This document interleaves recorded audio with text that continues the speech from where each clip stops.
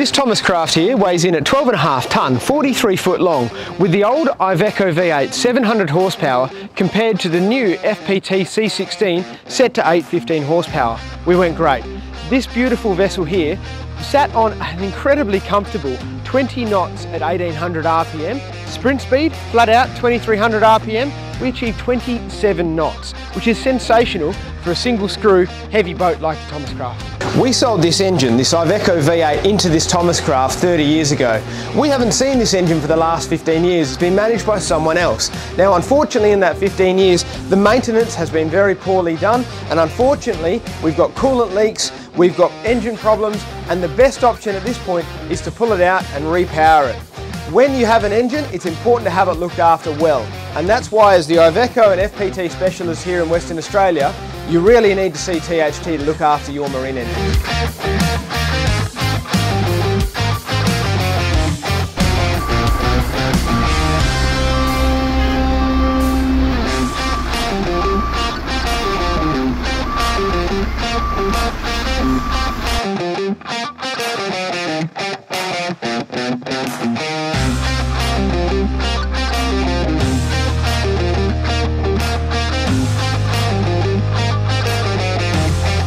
So the Iveco 8281 700 horsepower V8 have been a great engine, but we're at a point in time where they are approximately a 35-year-old engine.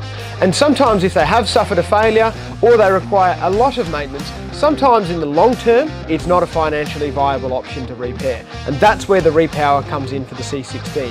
And the C16, common rail fuel injected technology compared to the old mechanical on the V8, so no smoky transoms anymore, physically quieter in running, lower fuel burn, very similar displacement, and the displacement of an engine is very important in a larger, heavier vessel like the Thomascraft. So the V8 was an 18 litre engine, this is the C16, 16 litre displacement. Physically smaller, and all in all, you get the advantages of a digital touchscreen dash. You can see more parameters and have more of an understanding and information about your engine. So there are so many advantages to moving forward in technology to something like the FPT C16.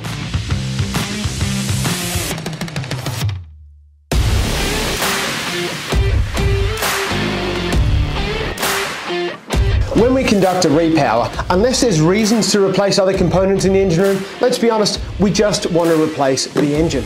So what do? We try and save and reuse as many things as viably possible, as long as they are suitable for the new engine. Let me run you through. This entire pong box and exhaust system, exactly the same as the old one.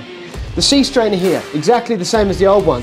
The propeller shaft, the gearbox mounts, the front engine mounts, all the same as the old ones. The power steering pump on the front of the motor, the same as the old engine. So what we try and do is reuse as many components as we can in the engine room.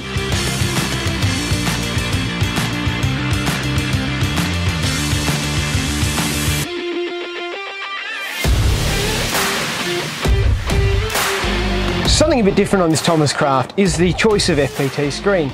We normally supply the 5-inch touchscreen, but in this case, the owner opted for the 7-inch. What do? You get an extra 2 inches. What does that mean?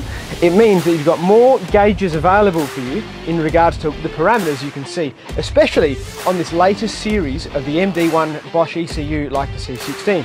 So you can see just how many parameters we can view. We've got easier access to see them. They're all a very well styled analog gauge, of course on a digital touchscreen. So it's very easy at the drop of a hat to read, either on the analog or the digital numbers written in the center of the gauge, exactly what that parameter is at.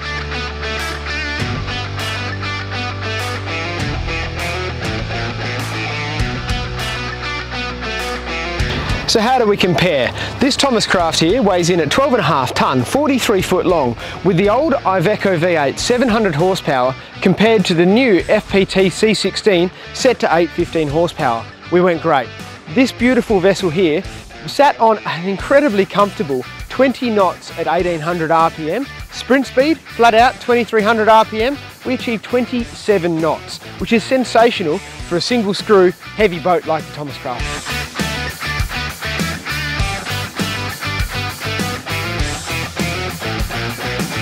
So all in all, we had better fuel consumption. Actually, at 1700 RPM, we were burning only 60 litres per hour, cruising along at 17 knots. So long term, long distance cruising, that is fantastic for a big 16 litre engine.